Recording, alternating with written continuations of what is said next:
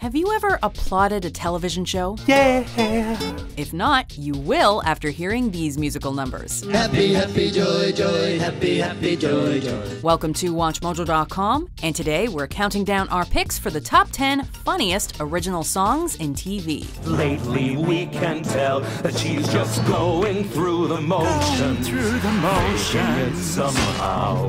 For this list, we're taking a look at comical musical performances that tie into the plot of a TV episode. Daddy, why did you eat my fries? I bought them and they were mine. General parodies of musical genres are fine, but more specific parodies like The Simpsons' See My Vest, See my vest made from real gorilla chest. Family Guy's Freakin' FCC song, There's no negotiation with the fellas at the freaking FCC. or George Costanza's answering machine message on Seinfeld aren't really original songs. Believe it or not, George isn't at home. Please leave a message at the beep.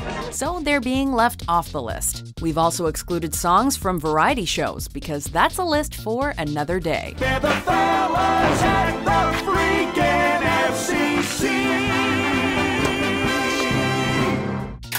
Number 10. Guy Love, Scrubs. Welcome to Sacred Heart. Scrubs went all out in this rousing musical episode with songs worthy of Broadway. Among the many hilarious original songs, the episode's signature number is Guy Love, as Turk and JD proclaim their bromance in a totally manly way. Sometimes you're better off not knowing, but this isn't one of those times. These friends are so close they're practically married, sharing matching bracelets and openly hugging in public. Guy love, that's all it is.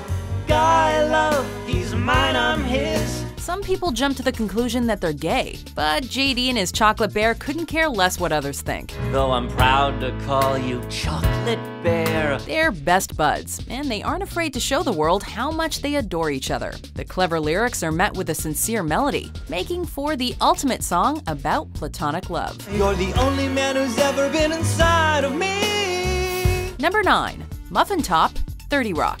Everyone knows the most delicious part of the muffin is the top. What do you get when a comedy writer marries a composer? Well, if you're anything like Tina Fey and hubby Jeff Richmond, you get some of the funniest TV songs this side of Saturday Night Live. You're weirding me out. One of the first and most memorable musical moments in 30 Rock's history was the dance-pop techno hybrid known as Muffin Top. Just checking out my sweet hips, my sugar-coated berry lips. With lyrics that are cleverly an innuendo for something, this Jenna Maroney jam just barely beats out Tracy Jordan's novelty party song, Werewolf Bar Mitzvah. Werewolf Bar Mitzvah, spooky, scary, boys becoming men, men becoming wolves. Faye and Richmond's creative partnership carried over from 30 Rock to Faye's next project, Unbreakable Kimmy Schmidt. Unbreakable, they alive, damn it, it's a miracle. And if you're anything like us, Pinot Noir will be stuck in your head for days. You're welcome.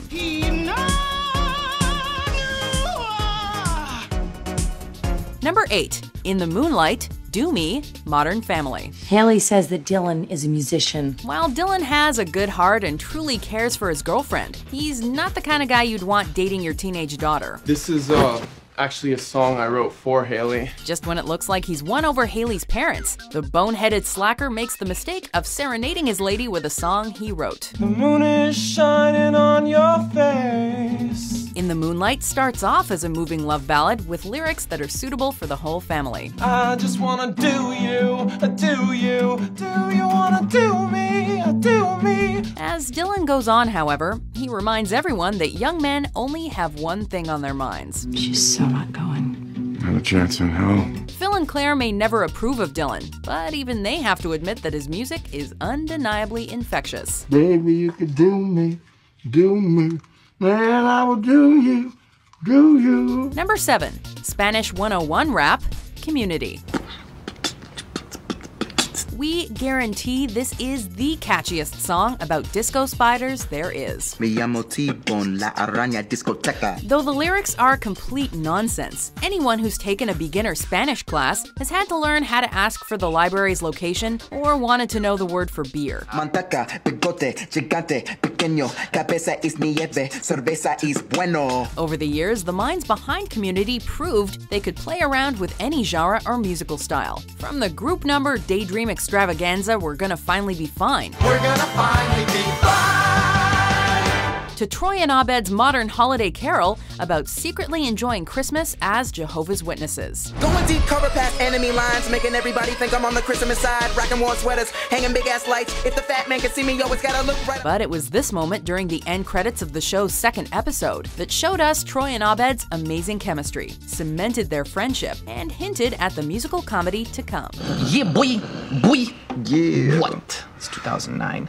Word. Number 6, the most beautiful girl in the room, Flight of the Conchords. I can tell that you are the most beautiful girl in the room. Jermaine and Brett are either the coolest guys in the room or the biggest dorks. Either way, Sally's definitely the prettiest girl in the room, which Jermaine asserts through this Emmy-nominated song, which emulates Prince's sexy vibe. And when you're on the street, depending on the street, I bet you are definitely in the top 3. Good-looking girls on the street. Flight of the Conchords is such a humorous musical duo because their songs are endlessly witty, smart, and offbeat in all the right ways, while still feeling improvised. How did Dave get a hottie like that to a party like his good one, Dave?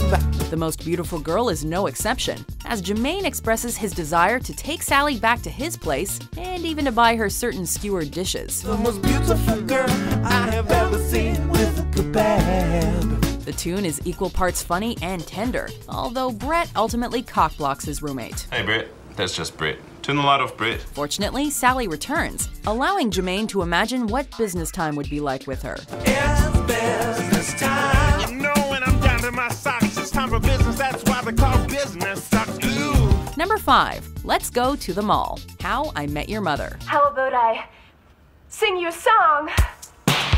Although nothing suits us like a suit, we simply can't resist a trip to the mall. As hard as Robin Scherbatsky tries to conceal her darkest secret, the truth eventually comes out. I wish it was porn, it would be less embarrassing. She used to be, wait for it, a teenage pop star in Canada. Let's go to the mall. And this hilarious music video is drenched in 80s culture, even though Robin Sparkles didn't break out until the 90s.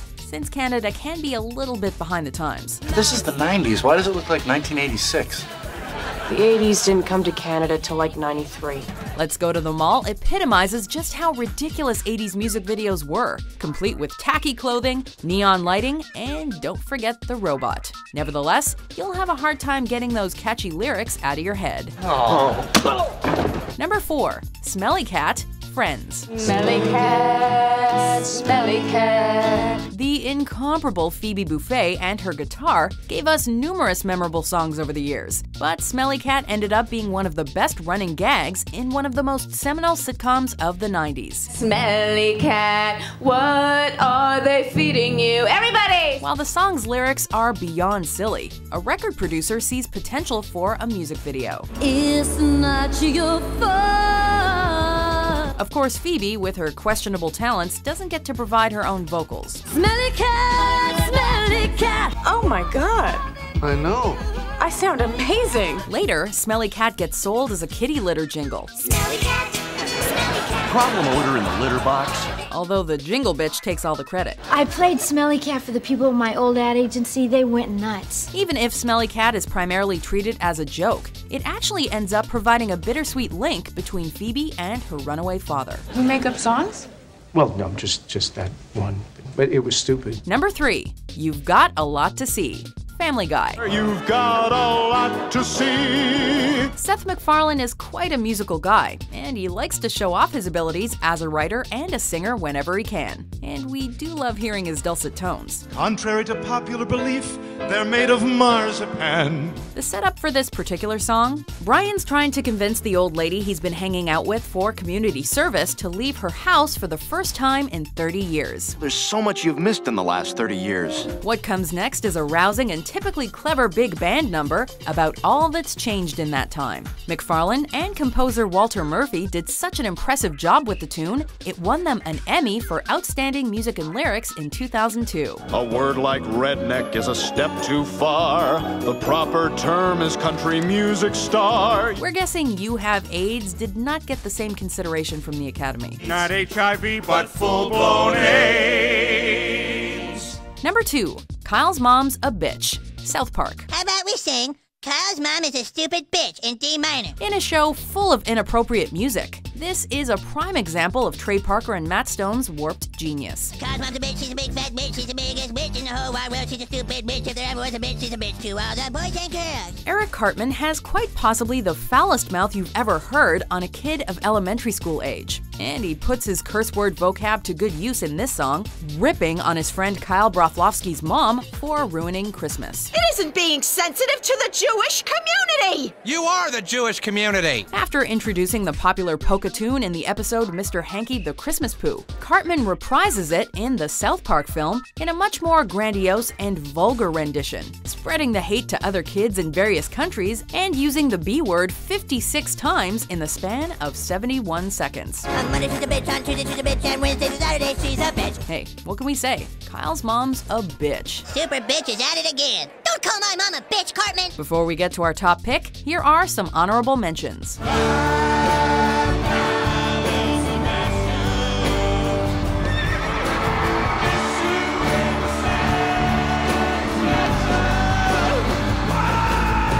It would break down racial barriers and maybe be a crossover It ain't hit. easy being white, it ain't easy being brown. All this pressure to be bright, I got children all over town. Dayman, that's it! Dayman! Oh! Fighter of the night, man! Oh! Champion of the sun! I got some hot love on the hot love highway. Ain't going home cause my baby's gone. She's dead. She's not dead. Someone belongs to you. Someone belongs to you. Someone belongs to everyone. So say you don't like asses cause I fart and break your glasses. Turd cutter. Loaf pitcher. Dookie maker. Number 1, We Do, The Simpsons. Who controls the British crown? Who keeps the metric system down? We do. We do.